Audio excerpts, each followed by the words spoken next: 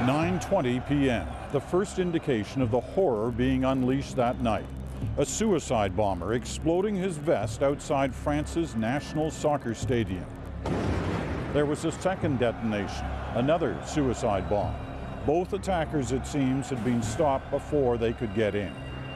The French president had been watching and left after the first explosion, but the game continued, even as rumors of what was happening outside spread through the crowd. A third attacker would blow himself up outside a nearby McDonald's.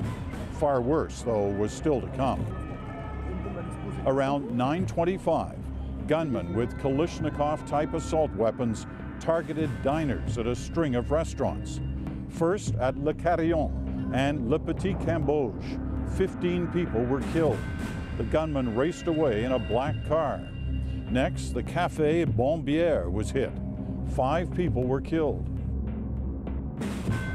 At 9:36, at La Belle Équipe, sheer terror. The same black car, the crowded terrace sprayed with gunfire. Witnesses say it went on and on. 19 people died here. 9 others were critically injured. At least 4 restaurants and bars were hit in just a matter of minutes. The epicenter of the attack, though, would be the Bataclan, a concert venue. As the band Eagles of Death Metal played, gunmen rushed the hall and opened fire. Those who escaped, the survivors, called it a massacre, a mass execution.